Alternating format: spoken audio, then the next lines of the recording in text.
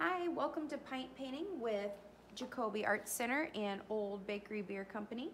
I am your instructor, Jenna Muscarella, and I will be teaching you today how to paint Buffalo Plaid, inspired by the OPE can design brought to you by Old Bakery Beer Company. So we've also included 2 cans in your kit and 2 Old Bakery beer pint glasses so you can enjoy your beer while you're painting. So to get this started, you had 2 canvas in your kit, 2 or however many you signed up for in your kit. You can choose either a heart or the Old Bakery beer logo, or you can actually draw your own shape and cut it out and use it as a stencil, or you can freehand something. It's completely up to you. Choose whatever you'd like. So we're just gonna start out first. I'm gonna make a heart and I'm going to put it, you can place it wherever. You can put it in the side, you can put it down on the bottom, but I'm going to put mine in the middle.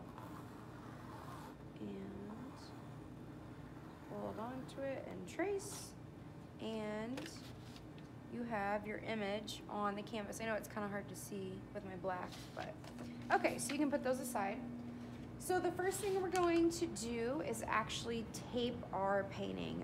We already have this down, that's great. We are going to use the masking tape that's included in your kit, and I just have you going to put a piece down as even as possible. You can just kind of see with your eyes, but if you're really meticulous about it, you can get a ruler and measure to make sure, but your eyes just fine. So keep making a striped pattern with the tape. Oh, mine was too short. All the way across your canvas. And you can pause the video while you're doing this, just so that way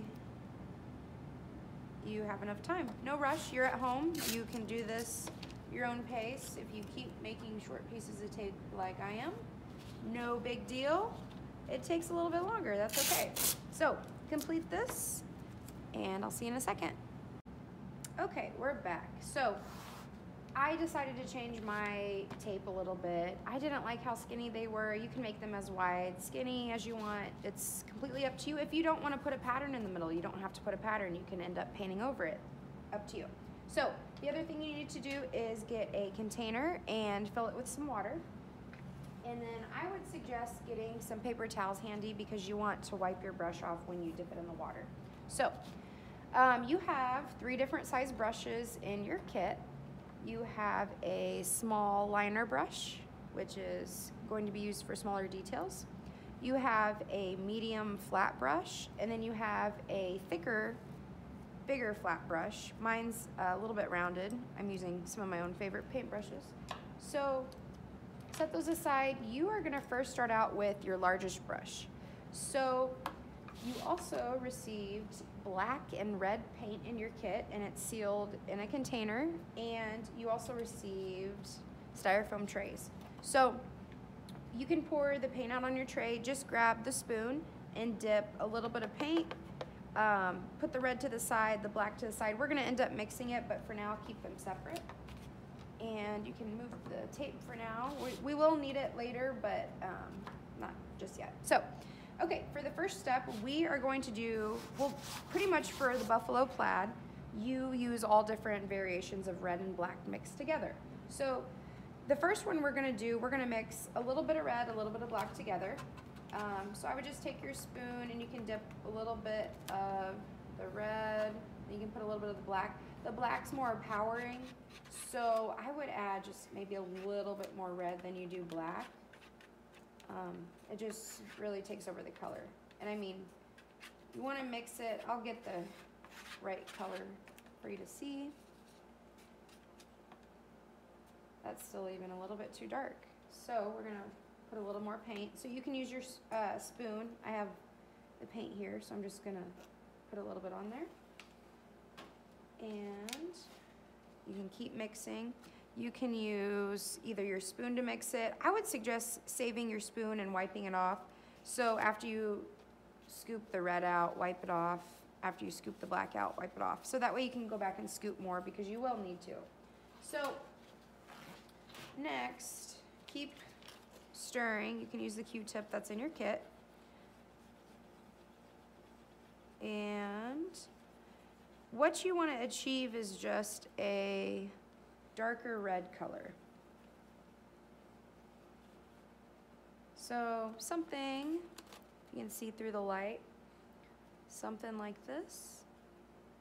Okay, so not quite red, not quite black, but a good mix in between. And if yours is a little bit different shade, no big deal. As long as it is different than pure black or pure red, you are in good shape. So go ahead and you're gonna take your big brush and start at the bottom and just start pulling along and pull towards you. Don't go back and forth, just take, so I'm going up and then pulling down, up, pull down, up, pull down. I'm not going back and forth. So up, pull down, up. And when you get to your shape, you can go slow and pull around it, and the tape is okay to paint over. We're gonna remove it later, and it's going to resist that area. And if you accidentally get out of the lines, just go back over it slow. So the trick to this is brace your hand down onto the table and put your brush at an angle and just pull towards yourself. And that just keeps it steady so you can go around the object. If you want to use your smaller brush to outline your object first, you can do that. So you just dip it in the paint and go slow. And again, I'm still bracing my hand. So that's just the important thing to do. Okay, so go around that, and you are going to just paint every area that you see black. Okay, so do this, and you can pause the video, and I'll see you in a minute. Complete all the stripes, paint them, paint around your object. Leave this black. Wherever your tape is, that will remain black as well. Okay, so after you finish painting, you want to let it dry. To speed up the dry time, you could take a blow dryer to it. You could put a heater in front of it, a fan. I used a heater, and so mine's pretty dry. It doesn't take very long. This paint dries really quickly. Acrylic paint, very fast. So if you want to go ahead and pause the video, you can do that now. Otherwise, we will just keep going.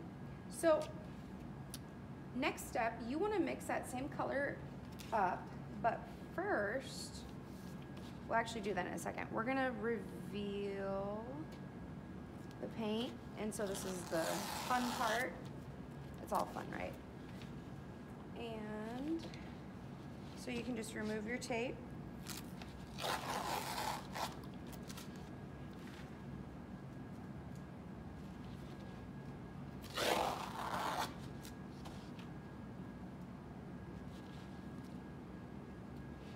Okay, and as always, if you need more time, you can pause your video, no problem at all. Okay, so the next step, like I said, you want to go ahead and mix up that same red and black combination that we did before.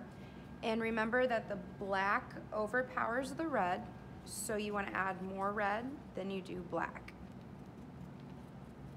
And if it's a little bit off, no big deal, it makes it more interesting. So it, just as long as it's some variation of a red-black mixture.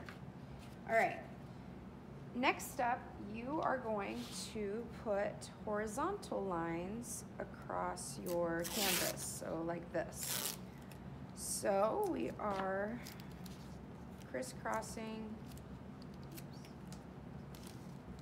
You can, again, you can measure if you would like to. Otherwise, kind of guess. Make a good estimated guess. Okay, so I'm going to do this, and if you would like to go ahead and pause the video, you can do that, but I'm just going to add tape all the way down my canvas horizontally. Okay, so keep doing that all the way down. All right, so after you're finished with your tape, go ahead and mix that color up, and you are going to just paint across like so.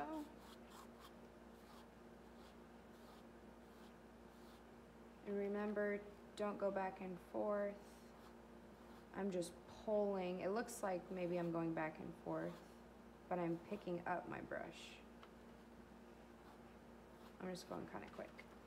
So do this. Skip around your shape. So you want to complete that slow motion. And again, if you need to, brace your hand. It makes it a lot more even.